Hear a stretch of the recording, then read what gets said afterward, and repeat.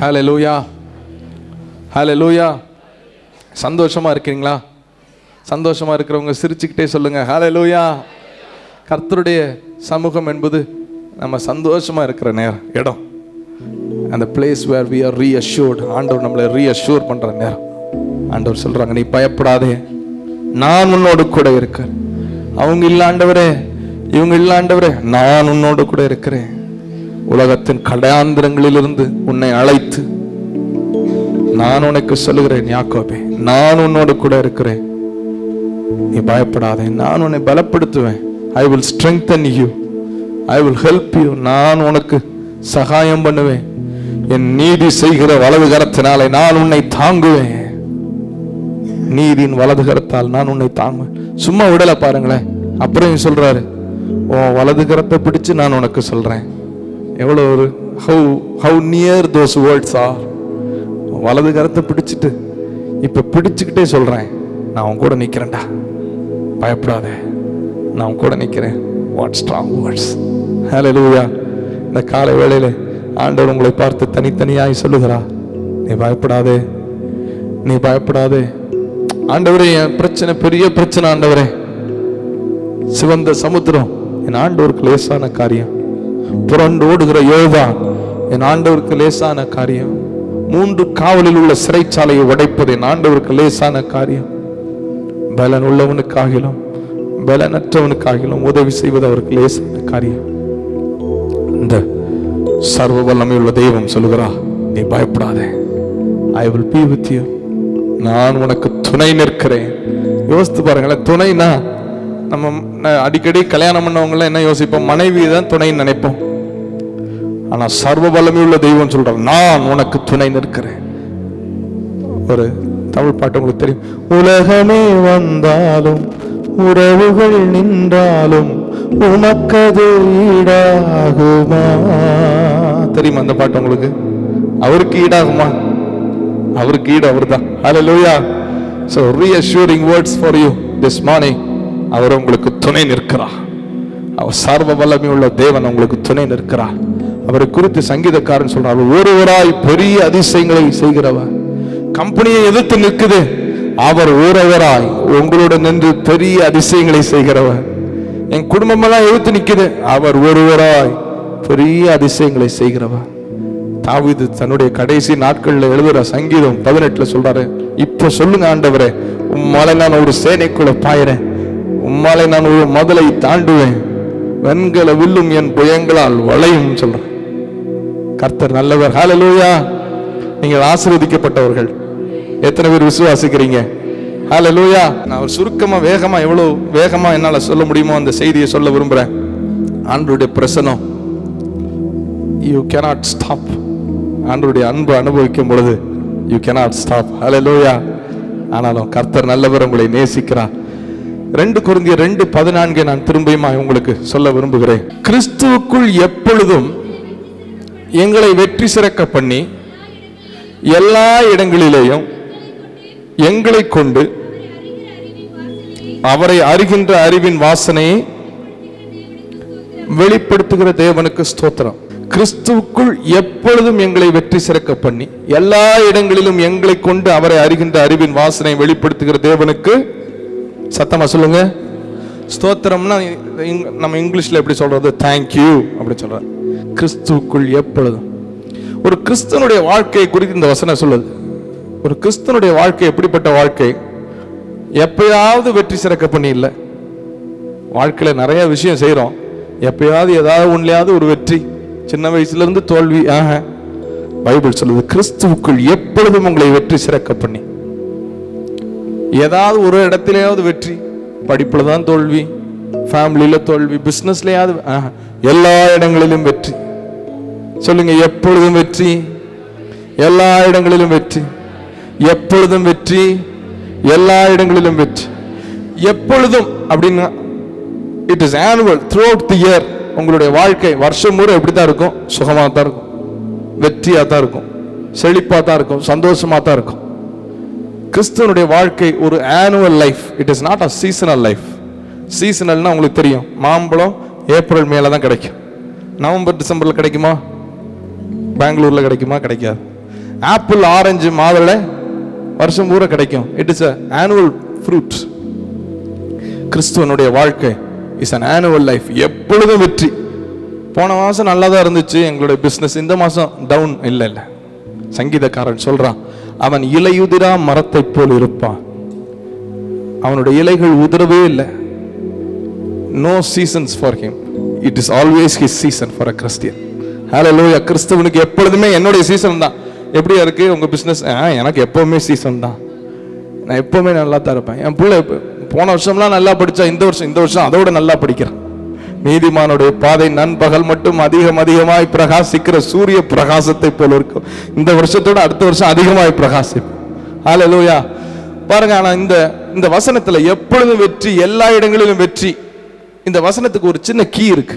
To unlock this blessing, small key to unlock this blessing. எப்பொழுதும் எல்லா இடங்களிலும் வெற்றி. என்ன பெரிய கதவா இருந்தாலும் சாவி எவ்வளவு பெருசா இருக்கும்? சின்ன சாவி. இந்த சின்ன சாவி ஆண்டவர் இந்த காலை வேளையில உங்களுக்கு தர விரும்புகிறார். எத்தனை பேர் அதை பெற்றுக்கொள்ள ஆசையா இருக்கிறீங்க? ஹல்லேலூயா.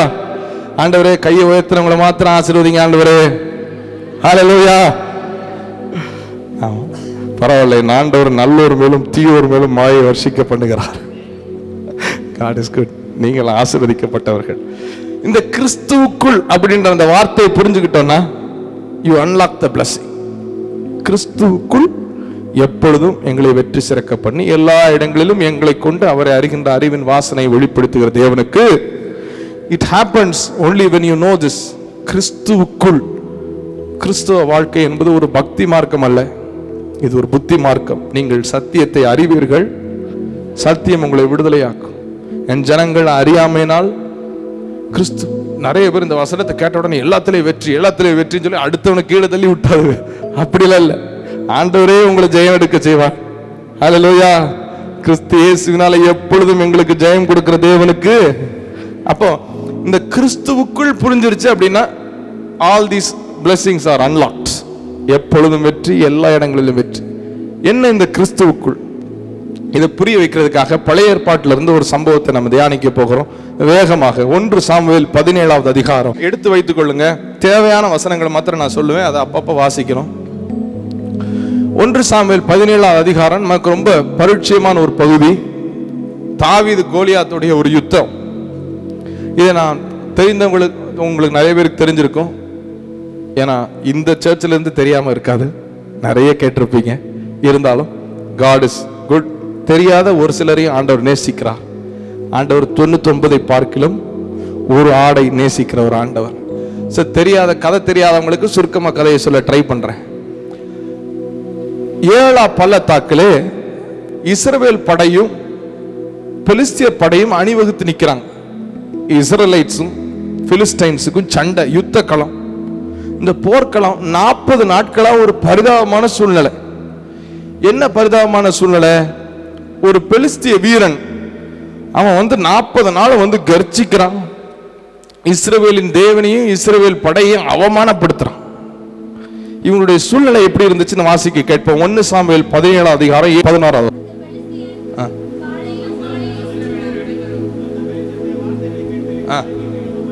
பாருங்க, அந்த பெலிஸ்தீனுடைய வார்த்தையை கேட்கும் போது கலங்கி மிகவும் பயப்பட்டார்களாம். என்ன பண்ணாங்களா? சத்தமா சொல்லுங்க, நீங்க வேகமா சொல்லணும். கலங்கினார்கள், மிகவும் பயப்பட்டார்கள். 24வது வசனம் வாசிங்க brother.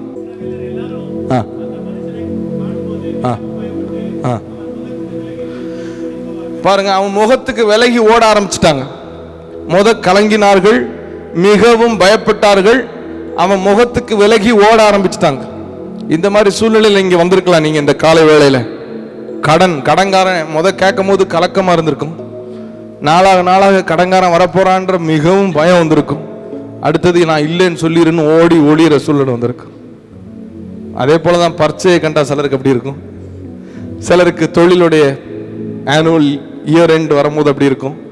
You might have your own கோலியாத்ஸ், உங்களுடைய சவால்கள் இருக்கும். கலங்கினார்கள், மிகவும் பயந்தார்கள், அவன் முகத்துக்கு விலகி ஓடி ஒளிந்தார்கள். பாருங்க, நாளுக்கு நாள் கலக்கமா இருந்துச்சு.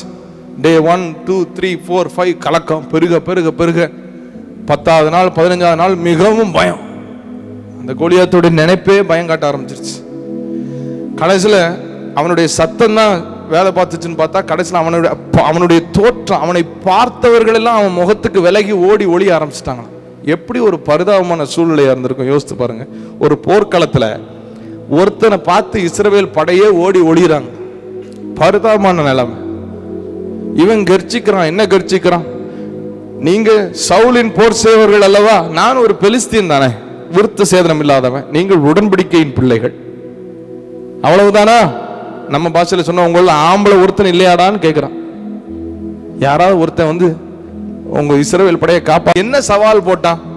அப்படி என்ன வார்த்தைகள் அந்த இஸ்ரவேல் படையை உழுக்க வைத்தது? வாசிப்போமா? 8-10, 1 சாமுவேல் 17வது அதிகாரம் 8-10.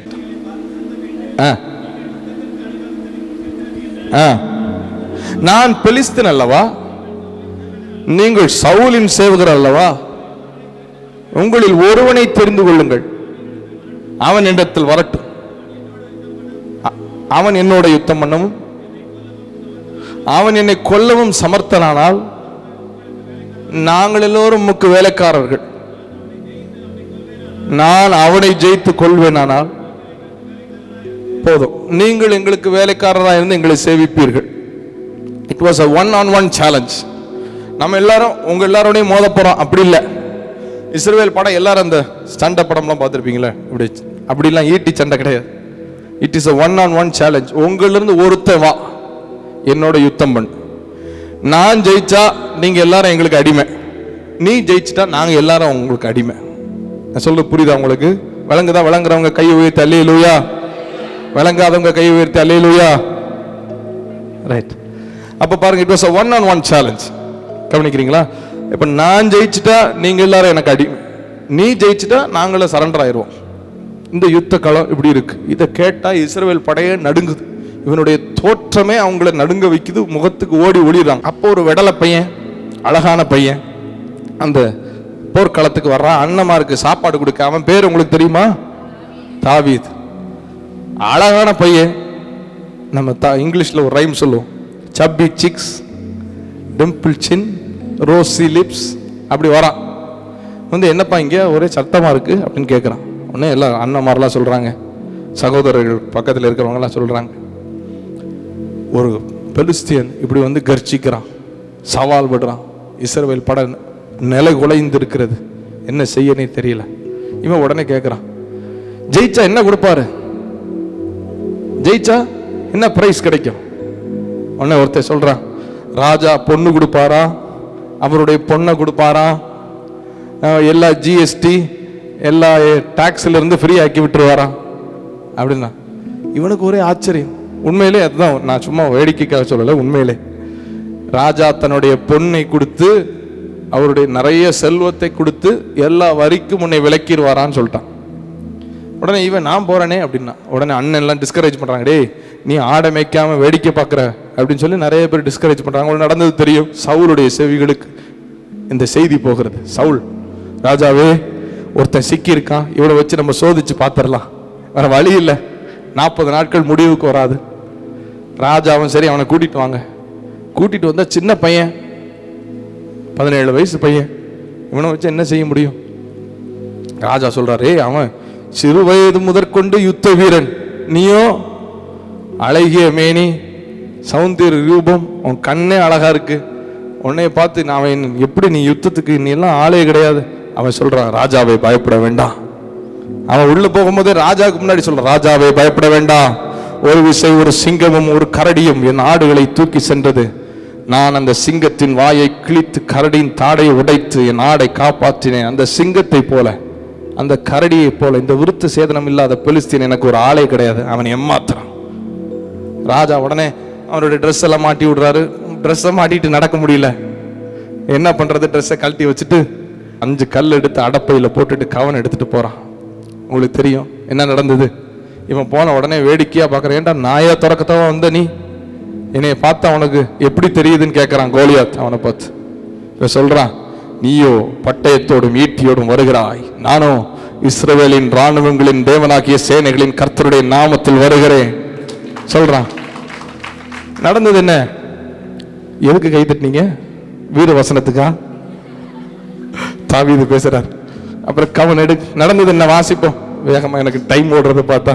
1 சாமுவேல் 17 49 50 51 வாசிங்களேன்.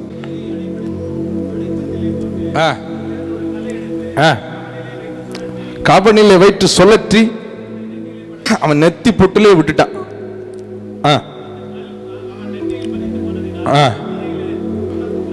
அவன் நெற்றியில பட்டதுனால அவன் தலையில முகம் குப்புற விழுந்தான்.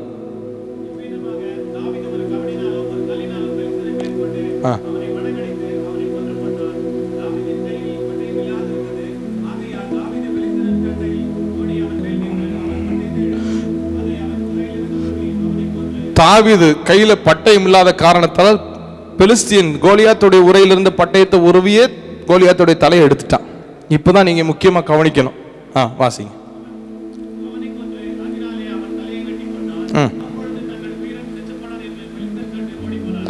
பெலிஸ்தியர்களுக்கு முடிவு தெரிஞ்சிருச்சு. சவால் முடிவுக்கு வந்துருச்சா இல்லையா? என்ன முடிவுக்கு வந்துருச்சு?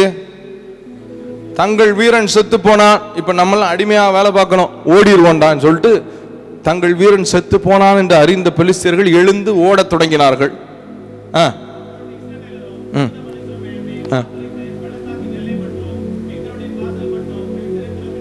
இஸ்ரவேலர்கள் நம்மள மாதிரி ஓடுற ஆளை விரட்டுற ஆட்கள்.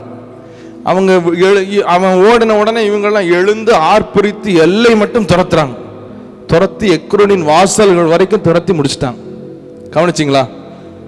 இப்ப தாவீது தான் ஜெயிச்சான். இஸ்ரவேலர்கள் ஜெயிச்சாங்களா? தாவீது தான் கோலியாத்துடைய தலை எடுத்தான். இஸ்ரவேலர்கள் ஏதாவது போராடினார்களா? இல்லை. ஆனா அந்த சவால் எப்படிப்பட்ட சவால்? தாவீது ஜெயிச்சா நம்ம எல்லாருக்கும் ஜெயம். கவனிச்சிங்களா? தாவீது தோற்றுட்டா நம்ம எல்லாரும் அடிமை. தாவீதின் மூலமாய் தான் அந்த வெற்றி. நான் சொல்ற புரியுதா உங்களுக்கு? இப்போ இந்த சூழ்நிலை அப்படியே மாறிடுச்சு. கலங்கினார்கள், மிகவும் பயந்தார்கள், முகத்திற்கு விலகி ஓடி ஒளிந்தார்கள். தலை விழுந்ததுதான் மிச்சம். அவன் தலை சாய்ந்தான் கோலியாத். கலங்கி மிகவும் பயந்து ஓடி ஒளிந்தவர்கள் எழும்பி ஆர்ப்பரித்து துரத்த தொடங்கினார்கள். கவனிச்சிங்களா? அந்த கோலியாத்துடைய தலை விழும் மட்டும் எவ்ரிதிங் வாஸ் அன்சர்டன். எல்லாமே அனிச்சயம். ஜெயிப்பாங்களா ஜெயிக்க மாட்டாங்களா? பிரச்சனை முடிவுக்கு வருமா வராதா? என்ன ஆகும்? மேட்ச் டை ஆகுமா, இல்ல மேட்ச்ல ஜெயம் வருமா, இல்ல தோல்வி வருமா தெரியல. ஆனா அவன் தலை விழுந்துச்சு. அதோட every uncertainty came to an end. எல்லாம் முடிவுக்கு வந்துருச்சு. என்ன முடிவு? தாவீது ஜெயிச்சுட்டான், இஸ்ரவேல் ஜெயிச்சுட்டாங்க. சவுல் கொண்டது 1000, தாவீது கொண்டது. இவங்க எழும்பி அந்த வெற்றியை சுதந்திரிக்க ஆரம்பிச்சிட்டாங்க. கவனிச்சிங்களா? இதே போல ஒரு போர்க்களம் ஏற்கனவே அமைக்கப்பட்டது. ஆதி ஆகமத்தில் தாவீதின் இடத்துல ஆதாம் இருந்தான். ஆனா இந்த ஆதாம் தோத்துட்டான் அந்த டெஸ்ட்ல. பிசாசுன்ற கோலியாத்து இடத்துல பிசாசு, தாவீது இடத்துல ஆதாம். ஆதாம் தோத்ததுனால ரோமர் 5வது அதிகாரம் 18வது வசனம் சொல்லுது, ஒருவனுடைய மீறுதலினாலே அநேகர் பாவிகளாக்கப்பட்டார்கள் என்று. 19வது வசனம் சொல்லுது, போதும். அந்த ஒரே மனுஷன் ஆதாமுடைய மீறுதலினாலே எல்லாருக்கும் என்ன வந்துருச்சு? ஆக்கினைக்கு எதுவான தீர்ப்பு. 19வது வசனம் வாசிங்க. அந்த ஒரு மனுஷன் ஆதாம் ஒருத்தனுடைய கீழ்ப்படியாமையினாலே அநேகர் பாவிகளாக்கப்பட்டாங்க. அந்த ஒருத்தன் மூலமா எப்படி வருது பாருங்க தோல்வி. அந்த ஒருத்தன் மூலமா, ஆதாம் என்ற ஒருத்தன் மூலமா தோல்வி வந்தது. ஆதாம் என்ற ஒருத்தன் மூலமா ஆக்கினைக்கு எதுவான தீர்ப்பு வந்தது. அதே போர்க்களம் திரும்பியும் செட் பண்ணப்பட்டது, இன்னொரு முறை அமைக்கப்பட்டது. இந்த தடவை தோல்விக்கு எதுவான ஒரு ஆதாம் இல்ல, ஜெயத்தை சுதந்திரிக்க ஒரு 2ஆம் ஆதாமாகிய இயேசு கிறிஸ்து வந்து நின்றா. வாசிங்க அதே 5:18 2வது பகுதி.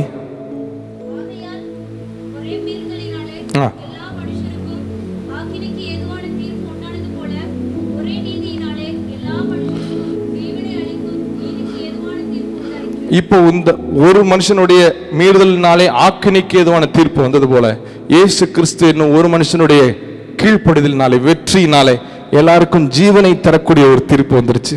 அடுத்தது 19 வாசிங்க.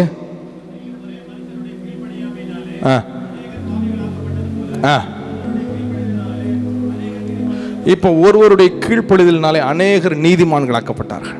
கவனிச்சிங்களா? It was through that one man, Jesus Christ. He changed the destiny. சொல்றது புரியுதா உங்களுக்கு? அப்போ அந்த சிலுவை மரணத்துக்கு முன்பாக எல்லாமே அனித்தியம், எல்லாமே அன்சர்டன். பிரதர் நீங்க பரலோகத்துக்கு போவீங்களா தெரியல பிரதர், எப்படியாவது முயற்சி பண்றேன். நீங்க எப்படி பிரதர், கடன்லாம் மாறிடுமா தெரியல பிரதர், உங்க தொழில் உருப்படுமா தெரியல, உங்க பிள்ளை நல்லா வருமானா தெரியல, இந்த வியாதி சுகமாகுமா தெரியல. அதெல்லாம் சிலுவைக்கு முன்னாடி பயம், கலக்கம், சந்தேகம் ஓடி ஒளிகிறது. சிலுவைக்கு பின்னாடி அவர் உங்க தலையெழுத்தை மாற்றி எழுதி விட்டா. என்ன தலையெழுத்தை மாற்றி எழுதினா? கிறிஸ்துவுக்குள் எப்பொழுதும் வெற்றி. ஹல்லேலூயா. இஸ்ரவேல் எல்லாரும் பெலிஸ்தியரோட போராடினாங்களா? சொல்லுங்களேன். இஸ்ரவேல் எல்லாரும் போய் சண்டை போட்டாங்களா? யார் தான் சண்டை போட்டா? தாவீதுன்ற பேருக்கு என்ன அர்த்தம்? நேசகுமாரன் அர்த்தம். என்ன அர்த்தம் பாருங்க. இந்த நேசகுமாரன் வழியா இஸ்ரவேலுக்கே வெற்றி சொந்தமாயிருச்சு. நமக்கும் ஒரு நேசகுமாரன் இந்த பூமிக்கு வந்தா வானம் திறக்கப்பட்டது, சத்தம் வந்தது, இவர் என் நேசகுமாரன், இவரிலே நான் பிரியமாயிருக்கிறேன். அவர் நமக்காக சிலுவைக்கு சென்றார். பிள்ளைகள் மாம்சத்தையும் இரத்தத்தையும் உடையவர்களாக இருக்க அவரும் அவர்களைப் போல மாம்சத்தையும் இரத்தத்தையும் உடையவர்களாகி மரணத்தின் அதிகாரியான சாத்தானை தன்னுடைய மரணத்தினாலே வென்றார். அவனுடைய துரைத்தனங்கள் அதிகாரங்கள் எல்லாம் உறிந்து கொண்டு வெளியரங்கமான கோலமாக்கி சிலுவையில் அவன் மேல் வெற்றி சிறந்தார். அவனை இல்லாம பண்ணி அவப்பொருளாக்கிட்டார். சிலுவையில் அவனை உறிந்து விட்டார். எப்படி இருக்கும் யோசித்து பாருங்க. அவனுடைய வல்லமை அதிகாரம் எல்லாம் உரியப்பட்டது. எல்லாத்தையும் he destroyed on the cross. சிலுவையில நீதிமான்ற ஸ்தானத்தை நமக்கு தரும்படி பாவம் அறியாத அவர் நமக்காக பாவமாக்கப்பட்டார், சாபமாக்கப்பட்டார், நம்மளை ஆசீர்வாதமாக்கும்படி நம்முடைய பாவங்களை அவருடைய சரீரத்தில் சிலுவையிலே சுமந்து கொண்டு நமக்கு சுகத்தை தந்து விட்டார். அவருடைய தழும்புகளாலே நீங்கள் எல்லாம், அவர் ஐஸ்வர்யம் உள்ளவராயிருந்தும் அவருடைய தரித்திரத்தினாலே நீங்கள் ஐஸ்வர்யவான்களாகும் பொருட்டு அவர் தரித்திரமாகி உங்களை ஐஸ்வர்யவான் ஆக்கும்படி சிலுவையிலே he changed the situation. சிலுவைக்கு முன்னாடி வரைக்கும் எப்படி பிரதர் உங்க சூழ்நிலை மாறுமா தெரியல பிரதர், சிலுவைக்கு அப்புறம் மாறிடுச்சு பிரதர். சுகம் ஆகுமா தெரியல பிரதர், சிலுவைக்கு அப்புறம் அவருடைய தழும்புகளாலே குணமானேன் பிரதர். சிலுவைக்கு முன்னாடி நீதிமானா தெரியல பிரதர், நான் ஏதோ ட்ரை பண்றேன். சிலுவைக்கு பிற்பாடு அவருடைய கிருபை இலவசமாய் கிருபையினாலே கிறிஸ்து இயேசுவில் உள்ள மீட்பை கொண்டு நீங்கள், அந்த தாவீது ஒருவன் மூலமாய் தான் வெற்றியை கொண்டாடிச்சு இஸ்ரவேல். அந்த நேசகுமாரன் ஒருவர் மூலமாய் தான் வெற்றியை கொண்டாடிச்சு இஸ்ரவேல். நாம் இயேசு கிறிஸ்து என்னும் ஒருவராலே, அந்த ஒருவர் மூலமாய் நாம் ஜீவனை அடைந்து இன்று ஆள ஆண்டவர் நம்மளை அழைக்கிறார். ஹல்லேலூயா, ஹல்லேலூயா. இப்ப நல்லா ஒண்ணு புரிஞ்சுக்கோங்க. எதிரிக்கு தெரியும் அவனுடைய தோல்வி. தங்கள் வீரன் செத்து போனான் என்று அறிந்த எதிரி எழுந்து ஓடத் தொடங்கினான். தெரிய வேண்டியது நமக்கு தான். என்ன தெரியணும்? கிறிஸ்துவுக்குள், தாவீதுக்குள் இஸ்ரவேல் ஜெயம் அனுபவித்தது போல கிறிஸ்துவுக்குள் எப்பொழுதும் எனக்கு வெற்றி, எல்லா இடங்களிலும் எனக்கு வெற்றி. பிசாசு தோற்கடிக்கப்பட்டான் என்று ஒரு உதாரணத்தை நான் சொல்ல விரும்புறேன். பிசாசு ஒரு deliverance time God gave me an appointment. ஒரு பிசாசு பிடித்தவனை என்கிட்ட கொண்டு வந்தாங்க. ராத்திரி 11:30 மணி. எனக்கு அனுபவம், மேடையில் ஆராதிக்கும் போது பிசாசு போய் பார்த்துருக்கேன். பர்சனலாக I have never had an encounter. அப்படி அப்போ என்னை கொண்டு வந்து 11:30 மணிக்கு கூப்பிட்டாங்க. அடுத்த நாள் 5:30 மணிக்கு ஒரு காலை ஜெபம் இருந்தது. அதனால் நான் அதுக்கு போகிறதுலே கவனமாக இருந்தேன். 11:30 மணிக்கு இவன் வேற வற்புறுத்தல், ஒரு வழி இல்லாமல் போய் இவனுக்காக ஜெபம் பண்ண போகிறேன். அப்போ ஆண்டவர்கிட்ட கேட்டே போகிறேன், ஆண்டவரே நீங்கள் என்னை பயங்கரமாக பயன்படுத்துறீங்க, ரொம்ப சந்தோஷம், என்னோட நீங்கள் இருக்கீங்கன்றதை நான் தெரிஞ்சுக்கிட்டேன், அதெல்லாம் ஓகே. ஸ்டேஜில் ஆராதிக்கும் போது நிறைய போகுது, அதெல்லாம் ஓகே. இதுதான் உண்மையான சவால். இதில் நீங்கள் என்னை அவமானப்படுத்திடக்கூடாது, நீங்கள் என் கூட இருக்கீங்கன்றதை ப்ரூவ் பண்ணணும். நான் உள்ளே போனேன். அவன் வாட்ட சாட்டமான ஆள், டால் ஹெஃப்டி ஃபிகர், கருப்பான ஆள், கையில் நகம், பார்த்தாலே பயமாக இருந்தது. நான் கொஞ்ச நேரம் அந்நிய பாஷையில் பேசினேன். அவன் என்னை நக்கல் பண்ணான். என்ன நக்கல் பண்ணுறா? என்ன வெறும் காற்று தான் வருது இப்படி கேட்குறான். ஒன்றும் நடக்க மாட்டேங்குதே. அப்புறம் பைபிளை பார்த்து சொல்கிறான், இந்த கதை புஸ்தகத்தை தூக்கி போடு. எனக்கு என்ன செய்யன்னு தெரியல. அப்புறம் நான் ஜெபம் பண்ணிக்கிட்டே இருந்தேன். நீ வெளியே போறியா இல்லை நான் இந்த வீட்டை விட்டு வெளியே போகட்டுமா? நான் அந்த பையனுக்குள்ளே இருந்து அது கேட்குது. It was a suicidal spirit. கொல்லாமல் விட மாட்டேன்னு சொல்லிக்கிட்டே இருக்கு. நான் வேகமாக வெளியே போயிட்டேன். மனசில் ஒரு வெக்கம், அவமானம். அவங்க தாயை கூப்பிட்டு சொன்ன, ராத்திரி 11:30 மணி, வேறு வழி இல்லை, நமக்கு கொஞ்சம் மருத்துவம் தெரியும், செடேட் பண்ணி தூங்க வச்சுருங்கன்ட்டு. அவமானமாக தான் இருந்துச்சு. அவங்க சொல்கிறாங்க, பிரதர் எப்படியாவது இப்போ 11:30 மணி ஆயிடுச்சு, நாளைக்கு பார்த்துக்கலாம் சொல்லிட்டு உள்ளே வச்சு ஜெபம் பண்ணுங்க, ஜெபம் பண்ணிவிட்டு நான் போயிடுறேன், நீங்கள் எப்படியாவது மயக்க ஊசி கொடுத்து தூங்க வச்சுருங்க. நீங்கள் நம்ப மாட்டீங்க, நான் போய் ஜெபம் பண்ண ஆரம்பித்தேன். ஜெபம் பண்ணி நான் போகிறதுக்காக ஜெபம் பண்ணுறேன், நான் வீட்டுக்கு போகணுன்றதுக்காக ஜெபம் பண்ணுறேன். நான் ஜெபம் பண்ண ஆரம்பித்த உடனே அது தலையை பிடிச்சிக்கிட்டு நான் போயிடுறேன்ருச்சு. நான் போயிடுறேன்னு சொல்கிறத நம்ம விடவா செய்வோம்? நான் எழும்பி துரத்தி அதை வெளியே அனுப்பிட்டு. ஏன் இதை சொல்றேன்னா, அதுவே போது, தங்கள் வீரன் செத்து போனான் என்று அவர்கள் அறிந்திருக்கிறார்கள், எழுந்து ஓடத் தொடங்கினார்கள். இஸ்ரவேலே எழும்பி ஆர்ப்பரித்து துரத்து. நான் சொல்றது புரியுதா உங்களுக்கு? You have to arise, you have to proclaim his praise. அவனை chase him away. வியாதியை துரத்து, சாபத்தை துரத்து, உன் எல்லையை விட்டு தரித்திரத்தை துரத்துங்க. எல்லா பிரச்சனைகளுக்கும் அவர் முடிவை கொண்டு வந்து உங்க தலையெழுத்தை மாற்றி எழுதிட்டார்.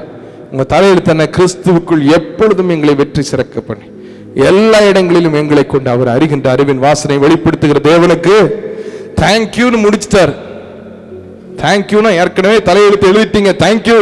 நான் சொல்ல புரியுதா உங்களுக்கு? நடுராத்திரி 1 மணிக்கு யாராவது வந்து உலுக்கி எழுப்பி உன் பிள்ளை இப்படி குடிக்கிறானே வெளியே வந்துருவானான்னு கேட்டா, என் பிள்ளை கர்த்தரால் போதிக்கப்பட்டிருப்பான், அவன் சமாதானம் பெரிதா இருக்குன்னு சொல்லணும். உன் மனைவி இப்படி பிரச்சனை பண்றாளே, நல்லா ஆகுமா உன் குடும்பம்? இஸ்ரவேலின் சமாதானம், எருசலேமின் சமாதானம் எனக்கு உண்டு. என் மனைவி என் வீட்டு நடுவிலே திராட்சை கொடியை போல இருப்பா. என் பிள்ளைகள் என் பந்தியை சுற்றிலும் ஒளிவுமர். நானும் கர்த்தரனுக்கு கொடுத்த பிள்ளைகளும் அடையாளங்களாக அற்புதங்களாக இருப்போம். You must not to proclaim your destiny.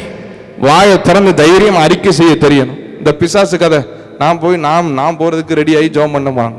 அவன் போறேன்னு சொன்னவன் அப்பயாவது துரத்தா முட்டு வந்திருந்தானே அதோட பரிதாபம் எதுவும் இல்லை. இன்னைக்கு இந்த கிறிஸ்தவங்களுடைய நம்மளுடைய நிறைய சூழ்நிலைகள் இந்த என் நிலைமை மாதிரி தான். இப்போ இல்லை, ஆரம்ப நிலைமை என்ன சொல்றேன், இந்த மாதிரி நிலைமை தான். நான் எஸ்கேப் ஆகிற சூழ்நிலையை விட்டு முகத்துக்கு விலகி ஓடி ஒளிகிறது, கலங்கிறது, மிகவும் பயப்படுறது. It was before the cross everything was uncertain. சிலுவைக்கு முன்பாக எல்லாமே அனித்தியம், என்ன நடக்கும்னே தெரியாது. சிலுவைக்கு பின்பாக உங்கள் தலையெழுத்தை அவர் மாற்றி எழுதிவிட்டார். அவர் நமக்கு விரோதமாக இருந்த கையெழுத்துக்களை கொலைத்து அதை நடுவில் இராதபடி எடுத்து சிலுவையில் ஆணி அடித்து வெற்றி சிறந்தார். He has changed your destiny. Hallelujah. எத்தனை பேர் சந்தோஷமா இருக்கீங்க? ஒரே ஒரு இல்லஸ்ட்ரேஷன் சொல்லி என் டைம் முடிஞ்சிருச்சு, ஆனால் ஐ ஹவ் எக்ஸீடட். ஆண்டவர் கிருபையை தருவாங்க பாஸ்டருடைய கண்ணில். ஹல்லேலூயா. ரைட், பாருங்க, Pakistan India match, final match 2019. இதை சொன்ன தெளிவாக உங்களுக்கு மனசில் பதிஞ்சிடும். 2019 உலகக்கோப்பை வருது இல்லை? எத்தனை பேருக்கு தெரியும்? கிரிக்கெட் தெரியுமா? கையை உயர்த்தி காமிங்களேன். ரைட், நிறைய பேருக்கு தெரியல. 2019 ஃபைனல் மேட்ச், கிரிக்கெட் மேட்ச் இந்தியாவுக்கும் பாகிஸ்தானுக்கும் நடுவில். என்ன சூழ்நிலை அப்படின்னு கேட்டால், இந்தியா செகண்ட் பேட்டிங், 6 பால் தான் இருக்கு, 36 ரன் அடிச்சாதான் வெற்றி. எத்தனை ரன் அடிக்கணும்? நம்ம தமிழ்நாட்டுக்கார அஸ்வின் தான் பேட் பண்றார். 6 பால்ல 3 பால்ல 3 சிக்ஸ் அடிச்சிட்டார். எத்தனை சிக்ஸ் அடிச்சிட்டாரு? இன்னும் எத்தனை பால் இருக்கு? 3 பாலுக்கு எத்தனை சிக்ஸ் அடிக்கணும்? ஒரு பால்ல 6க்கு பதில் 4 போனா கூட இந்தியா தோத்துருச்சு. இந்த மாதிரி ஒரு சூழ்நிலை. ராத்திரி மணி 12, திடீர்னு உங்களுக்கு கரண்ட் போயிருச்சு. டிவியில் பயங்கர டென்ஷன், நகத்தை கடிச்சிட்டு இருக்கீங்க, கரண்ட் போயிருச்சு. நீங்கள் என்னதான் திட்டினாலும் கரண்ட் வராது. நிறைய பேர் ரொம்ப வித்தியாசமாக யோசிக்கிறீங்க. நாங்கள்லாம் இப்போ ஃபோனில் 4G வச்சுருக்கோன்னு. ஆனால் 2019 மோடியோடைய தயவில் எல்லாமே பிஎஸ்என்எல் ஆக்கிடுறாரு. ஒரு சத்தியம், பிஎஸ்என்எல்ல கரண்ட் போயிருச்சுன்னா இந்த சத்தியத்தை நீங்கள் அறிவீர்கள், நெட்வொர்க் கிடைக்காது, வேற வழியே இல்லை. நீங்க என்ன பண்ணித்தான் ஆகணும்? தூங்கித்தான் ஆகணும். ராத்திரி முடிவு தெரியாம தூங்கிட்டீங்க, காலையில் எந்திக்கிறீங்க, நியூஸ் பேப்பரை திறந்து பார்க்குறீங்க, கொட்டை எழுத்துல தலைப்பு செய்தி, அஸ்வின் 6 பந்துகளில் 6 சிக்ஸ் அடித்து இந்தியா அபாரமாக உலக கோப்பையை கைப்பற்றியது. எப்படி இருக்கும் உங்களுக்கு மனசுல? பக்கத்தில் என்ன சொல்லுவீங்க? ஏய், நம்ம நீங்கள விளாண்டீங்க. ஆனால் என்ன சொல்லுவோம்? நம்ம ஜெயிச்சிட்டோம். யாரோ ஒருவர் நமக்காக விளாண்டு நமக்கு ஜெயம். அடுத்த நாள் மத்தியானம் பார்க்குறீங்க 12 மணிக்கு அதே மேட்ச் ரீப்ளே. மொதல் பந்து, 2வது பந்து, 3வது பந்து, 4வது பந்து. உங்களுக்கு டென்ஷன் இருக்குமா? இருக்குமா? ஏன்? அப்ப என்ன செய்வீங்க? மிச்சம் 3 பந்தை எப்படி அடிக்கிறான்னு ரசிப்பீங்க, அப்படிதானே? ஏன்? உங்களுக்கு முடிவு, உங்க வாழ்க்கையுடைய முடிவு ஆண்டவர் ஏற்கனவே கொட்ட எழுத்துல தெரிவிச்சிட்டார். கிறிஸ்துவுக்குள் எப்பொழுதும் உங்களை வெற்றி சிறக்கப்படும். எல்லா இடங்களிலும் உங்களை கொண்டு அவரை அறிகின்ற அறிவின் வாசனை வெளிப்படுத்த போகிறார். ஹல்லேலூயா. நீங்க எப்படி பண்ண போறாருன்னு ரசிங்க, டென்ஷன் ஆகாதீங்க. ஹல்லேலூயா. இவ்வளவு பெரிய வெற்றியை உங்களுக்கு நிர்ணயித்து தந்து விட்டார். You cannot change your destiny. நீங்களே நினைச்சாலும் மாற்ற முடியாது. 21வது அதிகாரம் என்னாகமத்துல அந்த கொல்லிவாய் சர்ப்பத்தின் உருவத்தை உயர்த்தி அதை பார்த்தால் பிழைத்துக் கொள்வீர்கள் என்றார் மோசே. எல்லாரும் பார்க்கறாங்க, பிழைச்சுக்கிட்டாங்க. 22வது அதிகாரத்துல இஸ்ரவேல் சந்திக்கிற யுத்தத்துல எல்லாம் ஜெயம், இஸ்ரவேல் பெருகிருச்சு. 23வது அதிகாரத்துல பாலாக் ராஜா இஸ்ரவேலை பார்த்து பொறாமைப்படுகிறார். ஒரு பீலையாம்ன்ற தீர்க்கதரிசியை கூப்பிட்டு இவங்களை சபி, இவங்க பெருகிக்கிட்டே போறாங்க. காசு வாங்கின தீர்க்கதரிசி காசு வாங்குறதுக்கு ரெடி ஆயிட்டு போய் மேல போய் சபிக்க போய் நிக்கிறான். வாயை திருப்பிட்டார் பீலையாமுக்கு. சபிக்க வந்த தீர்க்கதரிசி மலை மேல நின்று சொல்றான், அவர் ஆசீர்வதித்திருக்கிறார், ஆசீர்வதிக்க கட்டளை பெற்றேன், அதை ஒருவனாலும் திருப்ப கூடாதுன்றார். உங்களுக்கும் அப்படித்தான் சபையே, அவர் ஆசீர்வதித்திருக்கிறார், ஆசீர்வதிக்க கட்டளை பெற்றிருக்கிறோம். உங்களை ஒருவராலும் அந்த ஆசீர்வாதத்தை திருப்பவே முடியாது. சிலுவைக்கு ஏறினவரை திரும்ப இறக்க முடியுமா? யோசித்து பாருங்க. சாபமானவரை திரும்ப இறக்க முடியுமா? தரித்திரமாய் வியாதிகளை சுமந்தவரை திரும்ப சிலுவையிலிருந்து கீழே இறக்க முடியுமா? It is all past. So has all happened and your destiny is really written. என்ன டெஸ்டினி? உங்களுக்கு எப்பொழுதும் கிறிஸ்துவுக்குள் வெற்றி, எல்லா இடங்களிலும் வெற்றி. ஹல்லேலூயா. சந்தோஷமா இருக்கிறீங்களா? ஹல்லேலூயா. அதே திரும்பியும் காசு கொடுத்து சொல்றேன், எப்படியாவது சபியப்பா. அவர் பொய் சொல்ல மனுஷன் இல்ல, அவர் மனம் மாற மனுப்புத்திரல்ல. அவர் சொன்னதுதான். அவர் சொல்லியும் செய்யாதிருப்பாரோ, வசனித்து நிறைவேற்றாமல் போவாரோ? சபையே, கிறிஸ்துவுக்குள் அந்த கடன் மேல உங்களுக்கு எப்பொழுதும் வெற்றி, அந்த வியாதி மேல எப்பொழுதும் வெற்றி, சாபங்கள் மேல வெற்றி, சவால்கள் மேல வெற்றி. கிறிஸ்துவுக்குள் வாழுகிற உங்களுக்கு எப்பொழுதும் வெற்றி, எல்லா இடங்களிலும் வெற்றி. உங்களை கொண்டு அவரை அறிகின்ற அறிவின் வாசனை இந்த உலகம் தெரிந்து கொள்ள போகிறது. ஹல்லேலூயா. It was before the cross, தெரியாது. After the cross, your destiny is destined. You are destined to be a victor. Hallelujah. எழும்பி நிற்பீங்களா? இது எல்லாத்துக்கும் ஒரு கரையம் இருக்கு. அவர்தான் நம் ஆண்டவராகிய இயேசு கிறிஸ்து. வெளியேற பெற்ற அவருடைய இரத்தத்தை சிந்தி நமக்கு இந்த வெற்றியை வாங்கி தந்திருக்கிறார். கைகளை தட்டி ஆண்டவருக்கு மகிமை செலுத்துங்க. நன்றி அப்பான்னு சொல்லுங்க. கிறிஸ்துவுக்குள் வாழும் எனக்கு எப்போதும் வெற்றி உண்டு. கிறிஸ்துவுக்குள் வாழும் எனக்கு எப்போதும் வெற்றி உண்டு. வெற்றி உண்டு, வெற்றி உண்டு, வெற்றி உண்டு. நமக்கு வெற்றி உண்டு, வெற்றி உண்டு, வெற்றி உண்டு. வெற்றி உண்டு, வெற்றி உண்டு, வெற்றி உண்டு. நமக்கு வெற்றி உண்டு, வெற்றி உண்டு, வெற்றி உண்டு. சாத்தானின் அதிகாரமெல்லாம் என் இயேசு பறித்துக்கொண்டார். சாத்தானின் அதிகாரம் எல்லாம் என் இயேசு பறித்துக்கொண்டார். சிலுவையில் அறைந்து விட்டார், சிலுவையில் அறைந்து விட்டார். இயேசு காலால் நீதித்து விட்டார், என் இயேசு காலால் நீதித்து விட்டார். கிறிஸ்துவுக்குள் வாழும் எனக்கு எப்போது வெற்றி உண்டு. கிறிஸ்துவுக்குள் வாழும் எனக்கு எப்போது வெற்றி உண்டு. வெற்றி உண்டு, வெற்றி உண்டு, வெற்றி உண்டு. நமக்கு வெற்றி உண்டு, வெற்றி உண்டு. வெற்றி உண்டு, வெற்றி உண்டு, வெற்றி உண்டு. நமக்கு வெற்றி உண்டு, வெற்றி உண்டு. ஹல்லேலூயா. கரங்களை தட்டி உற்சாகத்தோடு ஓ ஸ்தோத்திரம். ஆமென். எத்தனை பேர் விசுவாசிக்கிறீங்க? சொல்லுங்க. என்னுடைய தலைப்பு செய்தி, நான் கிறிஸ்துவுக்குள் எப்பொழுதும் வெற்றி அடைவேன். ஆமென். நம்ம யோசிக்க வேண்டியதே இல்லை. பாருங்க, சிலுவையில் தொங்கினா அவரை திருப்பி இறக்க முடியுமா? வெற்றி அடைஞ்சவங்களை மீண்டும் தோல்வி அடைய செய்ய முடியுமா? முடியாது. அப்போ நம்ம முடிவு தெரிஞ்சிருச்சு பாருங்கள். கர்த்தர் நம்ம எல்லாவற்றிலும் வெற்றி சிறக்க பண்ணுகிறார். ஆமென். அதெல்லாம் பாருங்கள், பிசாசுக்கு ஒவ்வொரு முறையும் நம்மளை பார்த்தா ஒரு பயம், ஒரு அவமானம், ஒரு கேலிலாம் உண்டாகுது பாருங்கள்.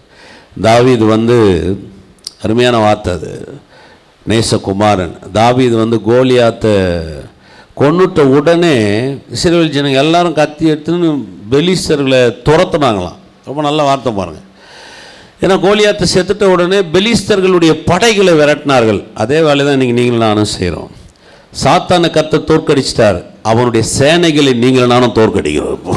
வியாதி, தர்துரம், அவமானம், தோல்வி, இதெல்லாம் நம்ம இப்போ அதில் துரத்தி, ஏன்னா அவருடைய தலைவனே அவர் ஜெயிச்சிட்டாரு, இப்போ அவர் வேலையை அவர் செஞ்சிட்டாரு, நம்ம வேலையை நம்ம செய்கிறோம், அவ்வளோதான். ஏமே, எத்தனை பேர் விசுவாசிக்கிறீங்க? கர்த்தர்னால கரங்களை உயர்த்தி எல்லாம் நன்றி செலுத்துவோமா? நம்ம எல்லோரும் உங்களுடைய வலது கரத்தை டாக்டர் ரெவரண்ட் ஜோசப் ஆல்ட்ரின் நேரம் நீட்டும்படி கேட்டுக்கொள்கிறேன். கர்த்தர் இன்னும் அநேகருக்கு அவரை ஆசீர்வாதமாக வைக்கும்படியாக, கர்த்தர் இன்னும் அவரை மென்மேலும் பயன்படுத்தும்படியாக, அநேகருக்கு மேன்மையான வகையில் அவரை உயர்த்தும்படியாக, அநேக நாடுகளுக்கு அவரை ஆசீர்வாதமாக வைக்கும்படியாக நம்ம ஜெபம் பண்ணுவோம். நம்ம எல்லோரும் கரங்களை வலது கரத்தை அவருக்கு நேராக உயர்த்தி ஹல்லேலூயா, ஹல்லேலூயா, ஹல்லேலூயா. தகப்பனே, உமக்கு நன்றி செலுத்துகிறேன். ஆண்டவரே, உம்மை துதிக்கிறேன். ஆண்டவரே, அன்பு சகோதரனுக்காக உமக்கு நன்றி செலுத்துகிறேன். இயேசு நாமத்தினாலே உலகம் தோன்றதுக்கு முன்பதாக தெரிந்தெடுத்து தாயின் கருவில் பிரித்தெடுத்து ஏற்ற காலத்தில் ரட்சித்து அழைப்பு கொடுத்த தேவன் நீர் அல்லவா? ஆண்டவரே, அவருக்கென்று வைத்திருக்கிற நல்ல ஓட்டத்துக்காக நன்றி செலுத்துகிறோம். அவர் மேல் இருக்கிற அந்த அபிஷேகத்துக்காக நன்றி செலுத்துகிறோம். ஆண்டவரே, யார் எங்களை கைவிட்டாலும் கர்த்தர் எங்களை கைவிடான்ற வார்த்தையின்படி அவருடைய ஊழிய பாதையில் கர்த்தர் எல்லா சூழ்நிலையிலும் கூட இருப்பீராக. ஆண்டவரே, அறிவு கெட்டாத வகையில், எண்ணங்களுக்கு அப்பாற்பட்ட வகையில், இயற்கைக்கு அப்பாற்பட்ட வகையில் கர்த்தர் அவரை ஆசீர்வதிப்பது அநேக கண்கள் காணும்படி நான் ஜெபிக்கிறேன். ஆண்டவரே, அவர் போகிற இடங்களெல்லாம் கர்த்தர் அவரை காக்குவீராக. அவர் போகிற இடங்களெல்லாம் கர்த்தர் அவருக்கு வெற்றியை தருவீராக. ஆண்டவருடைய பிரசன்னம் இன்னும் அவர் மேல பெருகட்டும், அபிஷேகம் இன்னும் அவர் மேல பெருகட்டும். கர்த்தாவே, ஆண்டவர் குடும்பத்துக்காக நன்றி செலுத்துகிறேன். மனைவிக்காக, பிள்ளைகளுக்காக, தாய் தகப்பனுக்காக, உடன் பிறந்தவங்களுக்காக நன்றி செலுத்துகிறேன். இயேசுவின் நாமத்தினாலே அந்த முழு குடும்பத்தையும் நீர் ஆசீர்வதிப்பீராக. ஆண்டவரே, உம்முடைய முழு மகிமை அந்த குடும்பத்தின் மேல் தங்கட்டும். சுவாமி, நீர் பெரிய காரியங்களை செய்யுங்க. உம்முடைய எல்லையில்லாத வழி நடத்தல் வாழ்க்கையில உண்டாகட்டும். கர்த்தாவே, யோபு இடத்துல நீ சொன்ன அந்த வார்த்தையை நாங்கள் எண்ணி பார்க்கிறோம். ராஜா, எழுந்து நில், புருஷனை போல எடை கற்றுக்கொள் என்று சொன்ன அந்த வார்த்தையை இயேசுவின் நாமத்தினால கர்த்தாவே எல்லாவற்றிலும் எழுந்து நிற்கட்டும். கர்த்தாவே, தேவனுடைய இந்த மாறாத அன்பை, இந்த மகிமுள்ள கிருபையை ஆண்டவர் அவர் பிரசங்கப்படி நாங்கள் ஜெபிக்கிறோம். நாம மகிமை பெறட்டும். இயேசு கிறிஸ்துவின் வல்லமுள்ள நாமத்தினால நன்றி சொல்லி ஜெபிக்கிறோம். ஜீவனுள்ள நல்ல பிதாவே, ஆமென்.